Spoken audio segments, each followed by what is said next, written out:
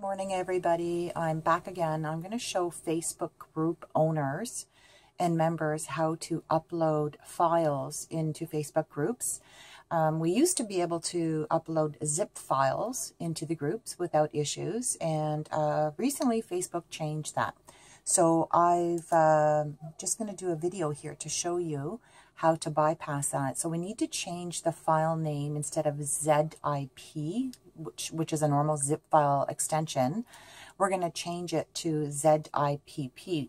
So we're going to change the actual file extension, and I'll show you how it's done. So I've got a file here, just using a picture, a JPEG of my Facebook cover for my Aunty Crafty group.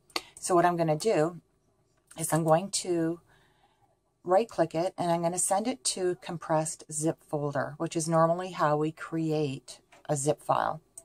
So I'm going to do that, and it's now created. I'll just scan it down here beside this one. It's now created a zip file, but we need to change that extension to ZIPP.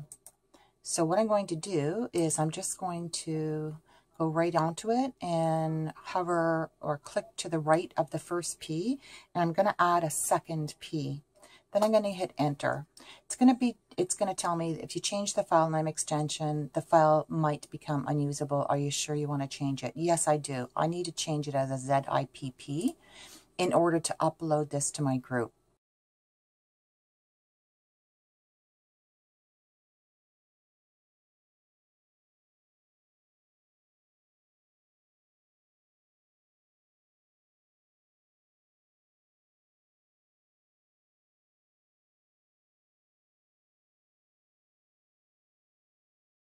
Thanks for watching, and if you have any questions at all, please don't hesitate sending me a message through my group or posting it to my YouTube wall there, and I'll create a video if I can and help you out. Thanks. Bye.